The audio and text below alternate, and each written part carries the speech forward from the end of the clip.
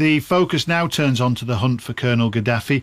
The rebels believe variously that he could be in tunnels under his compound. He could have fled to the city of Sirte, his hometown. He could be in the city of Sabah. The hunt now goes on. Joining me to discuss this, Colonel Richard Kemp, former member of the Joint Intelligence Committee, who commanded British troops in Afghanistan. Hello to you, Richard.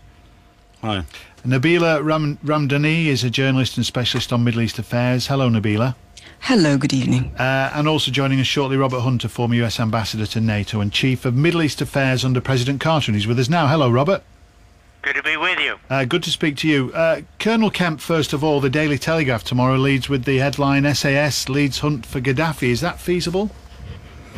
I think it's quite likely we've got special forces on the ground in Afghanistan who are assisting the rebels. I think it's improbable that the rebels managed to succeed to the extent they did, their spectacular entry into Tripoli, without planning assistance and various other forms of support, including coordination of air support with NATO advisors, at least. And I think it's highly likely they will be on the ground. And I've no doubt also that NATO forces, including perhaps British forces, will be providing assistance in gaining intelligence, particularly signals intelligence, to try and track Gaddafi and his fighters down. Yeah, I mean, yesterday the British government were at pains to say there would be no British troops on the ground in Libya, so this would fly in the face of that. And wouldn't it also fly in the face of the remit of the mandate, rather than just protecting civilians? This looks now as though we're helping the rebels to go on the offensive.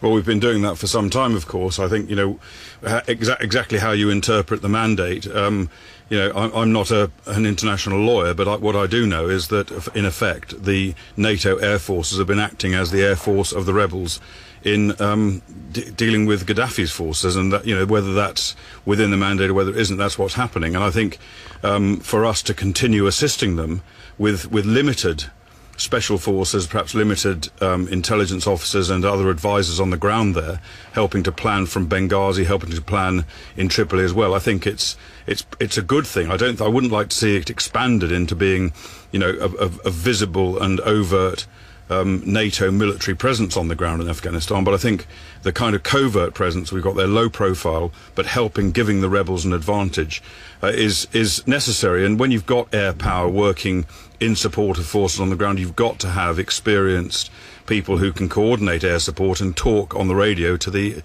aircraft. Okay, Nabila Ramdani, and we hear today of a reward of $1 million posted by two Libyan businessmen in Benghazi for the capture of Colonel Gaddafi, dead or alive. Does it particularly matter to the people of Libya whether he is dead or alive?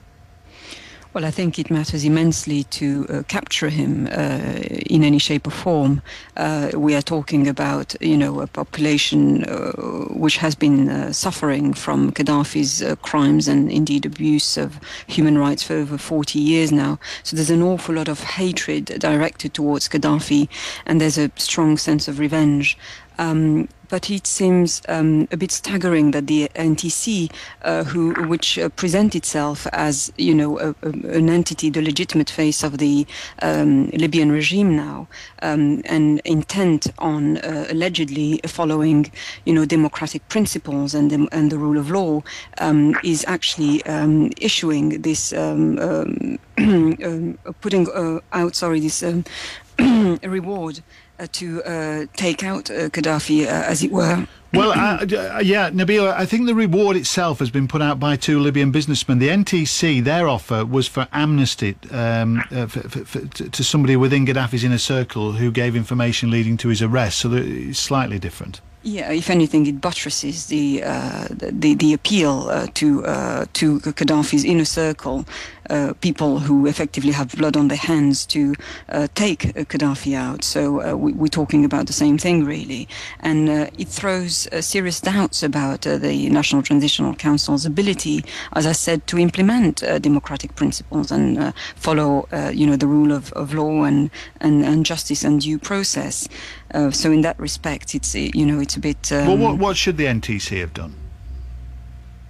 Well, I think the the clear need to capture Gaddafi, I don't think there will be a possibility of restoring law and order in Libya and a stable environment, and indeed unity between the Libyan people, which is ultimately, the goal that needs to be achieved as soon as possible, unless there is some sort of closure to this horrible saga in Libya and this horrible Libya campaign, and that means for the Libyan people that Gaddafi is found and Gaddafi is held accountable for his crimes. Okay. Robert Hunter, former US ambassador to NATO. I was talking to Colonel Kemp a moment ago about the fact that certainly the Daily Telegraph, and amongst other newspapers, the Sun newspaper yesterday claimed that the SAS, the British SAS, were leading the hunt for Gaddafi. How does that blur the line about this NATO mandate? Because there have been many critics who say NATO's gone, not least China and Russia, that NATO's gone far beyond its remit of just protecting civilians. This will be another example, wouldn't it? Well, as you folks in Britain would say with Horatio Lord Nelson, you can turn a blind eye to a resolution like that, and you can stretch it to mix a metaphor to the breaking point. I don't think there's any question that NATO has been doing more than just protecting civilians, but among the people who have most at stake, both within Libya, in the immediate region, and in Europe, I don't see anybody who's complaining about that. In fact, this seems to be a very effective merging of different kinds of military power and intelligence and the like in a way to bring down a very unseemly regime and a very unseemly character. And representatives of the National Transitional Council have been meeting in Qatar with so-called friends of Libya. At which point, Robert, does the West have to consider withdrawing from this situation? Well, the important thing, there are a lot of important things. One is that the Libyan people, whoever they may be and whoever can put something together, needs to be out in front of this. If it looked to be like it was just an effort to go back to the way it was with King Idris or just a grab for oil or contracts, I'm afraid the chances of the Libyans putting something together where there will be the Western interests fulfilled are going to go a-glimmering. And of course we've discussed this issue of the hunt for Colonel Gaddafi. Colonel Kemp, going back to you, where do they start? Where do the Libyans start in this effort to find him? Of course, Saddam Hussein evaded capture, didn't he, for around 8 months? Saddam Hussein did, and I think Colonel Gaddafi, if he chose to do so, could probably evade capture for a long time as well. I think it's important that they get their hands on Gaddafi, as we've already heard this evening, to bring closure to events that have been taking place in Libya. How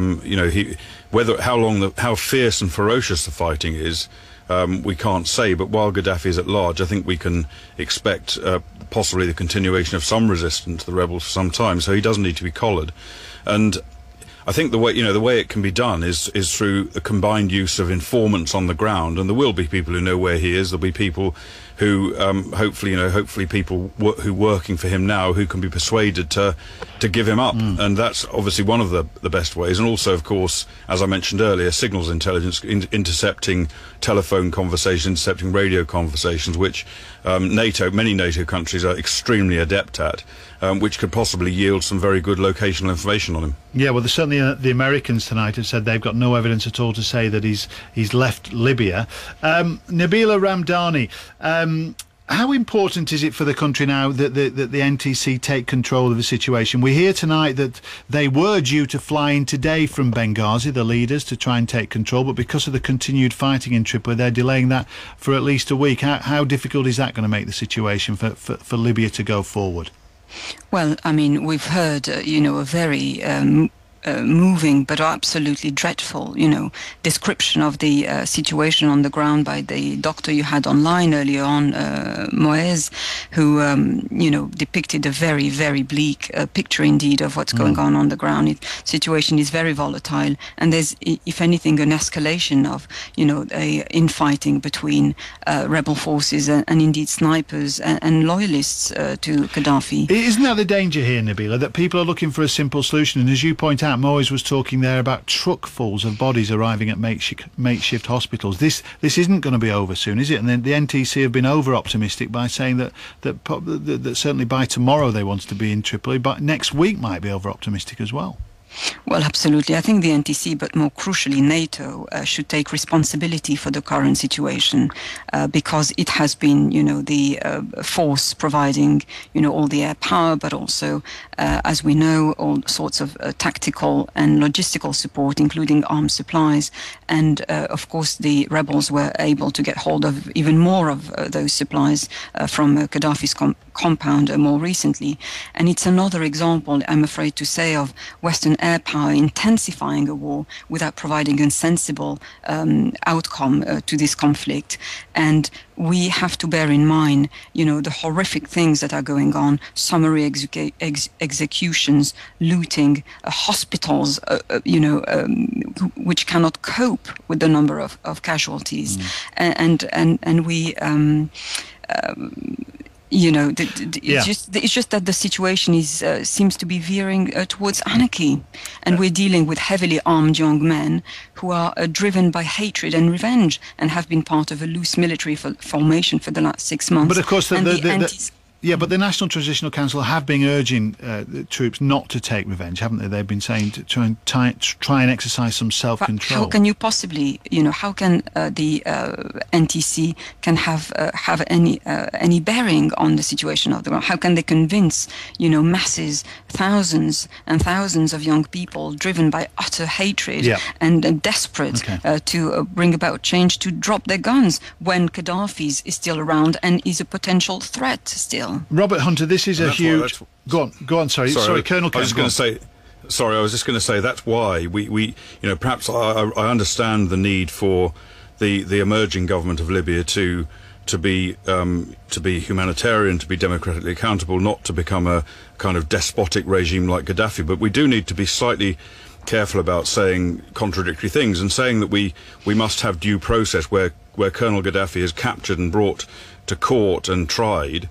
We can't have him brought back and killed and the reward claimed for someone who's been killed. I think it's the most important thing is that Gaddafi is neutralised in one way or another, because if not, the fighting is going to go on for a long time, and a lot more people than Gaddafi are going to be killed who don't need to be killed. No, I disagree. I have to disagree strongly with that, because it reflects badly on the NTC and its intentions to be a democratic government. Otherwise, the NTC is just a substitute for Gaddafi's regime. And as a matter of fact, the leadership of the NTC is made up with Gaddafi's former henchmen. So I think the crux of the matter here is not to substitute a very nasty despotic regime by another similar one. Okay, Robert Hunter, possible parallels here then to what happened in Iraq, where the international community have said subsequent to that conflict that there wasn't enough planning for the future. How do you think that the international community will have changed their outlook now with regards to Libya? Have they given enough thought to what's going to happen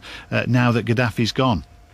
Well, I don't see a parallel with Iraq because there really are no Western forces that are actually dominating the country. I do believe there is going to be a lot of score settling. It's going to be very messy. A lot more people are going to get killed. And we'll be very lucky if indeed this sorts itself out in a way that is hopeful anytime soon. But the outside world, and I mean the United States and the Europeans, have to understand that given what has been happening in North Africa, first in Tunisia, then in Egypt, and now in Libya, we are going to have to be engaged there one way or another, and that means a lot of money, among other things, and advice if it's asked for, and other kinds of support for as far ahead as we can see. But one of the things I hope we've learned from Afghanistan, Iraq, and a lot of other things is the less we are seen, the less we are in the center of things, the less we're trying to run things, the more likely it is that there could be some kind of success in the future. Okay, Robert Hunter, thank you very much for joining us tonight. Colonel Kemp, the last word to you on this hunt for Colonel Gaddafi. Difficult question, $64 million question to be fair. Where would you start the search for him? Many people still think he's in some kind of underground tunnel beneath his bunker. Yeah, I mean, I wouldn't even like to put a penny on where he is. I think it's certainly possible he could well be in Tripoli still. He might have taken to the hills. He could be anywhere. I think one thing we have to recognise about Colonel Gaddafi is that he is an extremely volatile and unpredictable man. What he does, no one can tell. I think above all, the most important thing is that he is stopped from doing it and stopped from having fighters that rally to him. OK. Colonel Richard Kemp, thank you very much indeed. Nabila Ramdani as well, and Robert Hunter, thanks very much for joining us. You're listening to Tony Livesey on 5 Live. Lots more from Libya throughout the programme.